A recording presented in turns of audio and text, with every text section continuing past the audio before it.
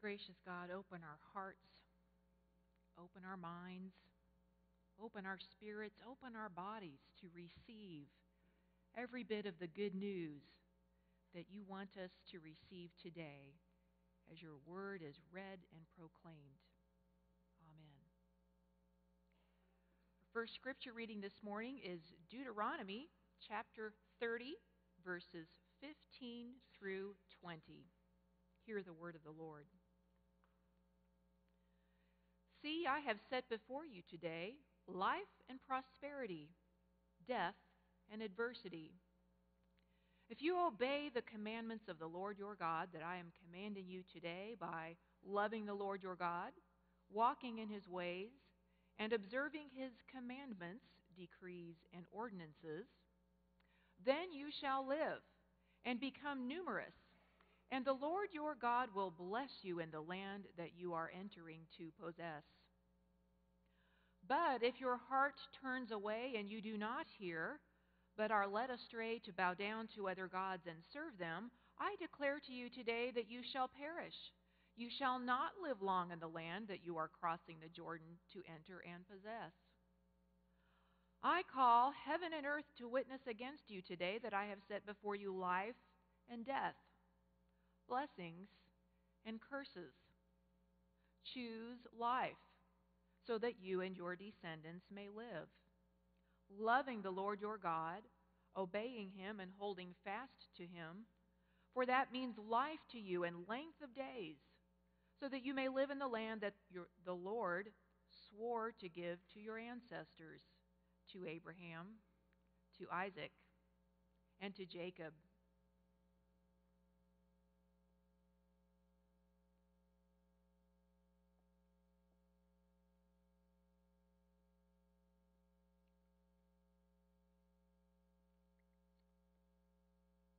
Chapters 14, 15, 16, and 17 in John's Gospel really form one unit, and it's known as Jesus' farewell discourse to the disciples.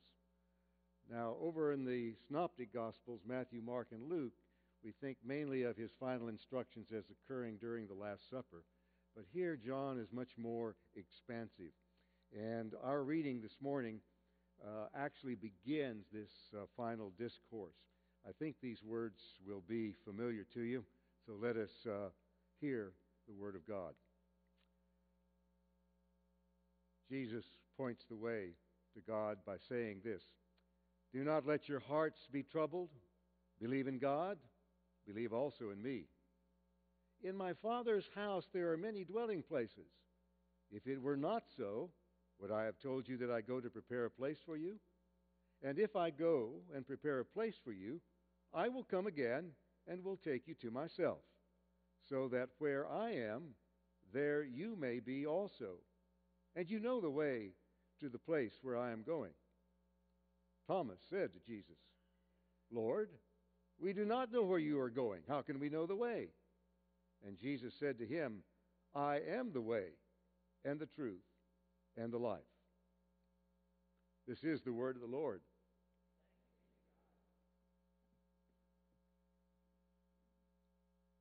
The song "Try to Remember" from the musical The Fantastics sometimes plays on a loop in my mind. It haunts me for reasons that I don't quite understand. Before the mud of Woodstock, before Neil Armstrong walked on the moon, before this Neil graduated from college, before Elizabeth Taylor won the Academy Award in Butterfield 8, and before Wilt Chamberlain scored 52 points in his first varsity basketball game for Kansas University, the song "Try to Remember" had become part of our national music heritage. The show's original off-Broadway production ran a total of 42 years and 17,162 performances before the Sullivan Street Playhouse closed for the last time on January the 13th, 2002. I think that was some kind of record for Broadway plays. Janet and I first saw the production a number of years ago in Texas, and then again 2 years ago this month at the Spencer Theater at the University of Missouri at Kansas City. The play opens with the mystical and romantic song, "Try to Remember the Kind of September when life was slow and oh so mellow." The young lovers, Matt and Louisa, live next door to each other, and as fate would have it, they fall in love. The first stanza of the song ends with, "Try to remember, and if you remember, then follow," with the word follow repeated 9 times like an echo. Follow, follow, follow.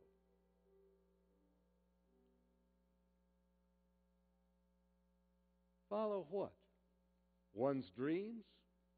One's first love? One's hopes for the future? Well, it never was clear to me. Nevertheless, the song did come to mind when I began to reflect on our New Testament reading, and particularly verse 6, where Jesus answers Thomas' question about where he is going. "I am the way," Jesus responds, "and the truth and the life." I find it interesting that in the preceding chapter in John's Gospel, the Apostle Peter asks the same question. "Lord, where are you going?" And to that, Jesus doesn't answer the question very directly. He tells Peter, "Where I am going, you cannot follow now, but you will follow afterward." And as I mentioned, to Thomas, he simply affirms, "I am the way. So follow, follow, follow me."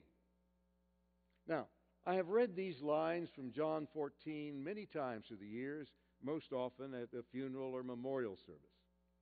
They remind us that Jesus has gone and prepared a special place in heaven for us that has many rooms, to use the older translation.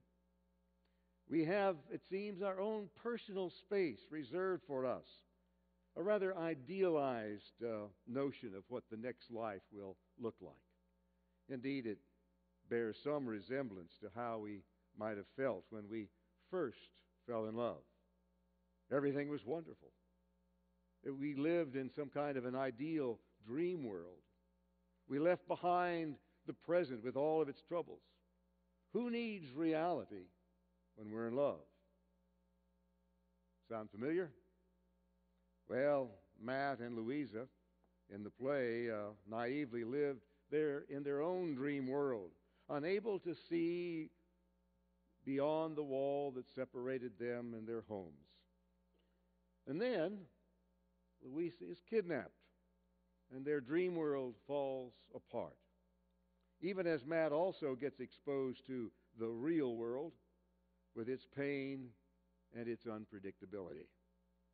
When they finally get together after a series of adventures, they realize they can only understand true love after they first encounter hurt and pain. Where is Jesus going? Both Peter and Thomas want to know. And when Jesus proclaims, "I am the way," he speaks not of some faraway fantasy world where everyone will get tucked into their own bed at night. No, as our opening hymn reminded us, he's going first to the cross and a brutal death before his resurrection, which we celebrated last week on Easter Sunday. The cross and the resurrection, two sides of the same coin. You cannot have one without the other. Indeed, just 7 days removed from the hallelujahs of Easter, this morning we celebrate the sacrament of the Lord's Supper that reminds us of Jesus' body broken and his blood shed. A crucified and risen Savior who bids us to follow Him through all of the pain and pleasure, the failures and triumphs, the dreams and reality, love gained and love lost, traveling the ruts and detours and expressways of life. Follow, follow, follow this one who claims that He and God are one and the same, who declares, "If you know me, you will know my Father also." Almost 4 years ago, Janet and I visited Ground Zero in New York City, the memorial to more than 2,600 lives lost at the World Trade Center in Manhattan during the terrorist attack on September the 11th, 2001. I didn't realize it at the time, but actor and singer Jerry Orbach, perhaps best known for his portrayal as Detective Lenny Briscoe in the crime drama Law and Order, sang this hit song from the Fantastics at Ground Zero 1 year after the attack. Deep in December, it's nice to remember without a hurt, the heart is hollow. There was a lot of hurt that day, and many who were present cried as they remembered the tragedy of the year before. Amy Gamerman, a critic for the Wall Street Journal, who showed up at a performance of the Fantastics on September the 14th, a mere 3 days after the attack, was the first to make a connection between the song and September the 11th. Only about 24 people were in the audience in the theater just a few blocks from Ground Zero. Referring to the song Try to Remember, Gamerman wrote, "A familiar old ballad was suddenly transformed into a plaintive elegy for the innocence we had all lost. By the end of the song, I was in tears, and so was one of the actors." First, we remember when our hearts were broken. Then we remember when our hearts were healed. First, we remember Good Friday, and then we remember Easter. First, we remember the cross, and then we remember the empty tomb. First, we remember the tears of sorrow over the death of the Son of God, and then we remember the tears of joy at the resurrection of the Son of God. And then we follow Christ on the way. Did you know that the way was one of the earliest names for the followers of Christ, even before they were called Christians? Check out Acts chapter 9, verse 2. Today we still are followers of the way that leads to the truth and that results in life, abundant life now, eternal life later. Henceforth, writes scholar Gerard Slocum, Jesus is known as the way to the cross and the resurrection. Tom Curry, Presbyterian minister colleague, pastored the first Presbyterian church in Kerrville, Texas, a few years after I had left that congregation to go to Louisville, Kentucky. And now he is also retired, as am I, and raises the pointed question for us, living in a world with multiple threats and challenges. He writes, "How do we proclaim the gospel in a culture bent on its own lethal self-justifications, its worship of wealth, its comfortable ability to ignore or dismiss the cries of others, its easy acceptance of the brutality of its own politics, the ruthlessness of its own getting and spending, the self-absorption of its own idolatries, and perhaps worst of all, its own quiet hopelessness?" His last example particularly resonates with me. How do we proclaim the gospel in a culture of quiet hopelessness? Many things contribute to my sense of quiet hopelessness, and not the least of which is the spate of school shootings we've seen over the past several years. Beginning with Columbine in 1999, more than 187,000 students attending at least 193 primary or secondary schools have experienced a shooting on campus during school hours. An average of 10 school shootings every year since Columbine in 1999. I went to high school in the 1950s, a small little town in West Texas, where the outside doors on schools were not secured, at least during school time. There were no locks on the doors. No security guard was posted. And when the most violent action occurring was being sent to the assistant coach's office for discipline. Coach M.C. Jones was about 6 feet 4 inches tall and weighed somewhere around 240 pounds. And I can personally testify that he wielded a paddle this long with great force. I can feel it yet today. So how do we proclaim the gospel in an era of violence inflicted on our children and youth, in a culture of quiet hopelessness? Well, no doubt we will continue to debate without resolution how to increase and improve access to mental health resources, make gun possession more difficult to obtain, hire more security guards for the school, or arm the teachers. Dear God, I hope not. I don't pretend to have all the answers. What I propose, therefore, comprises not a solution, but a way back to sanity, a way to achieve or regain respect for human life, a way to love one another more completely, and a way for faith in divine guidance, without which hope for a better future becomes impossible. If the world is such a mess, perhaps you're wondering, what in the world can I possibly do to make it better? Well, God doesn't call on us to solve the world's problems.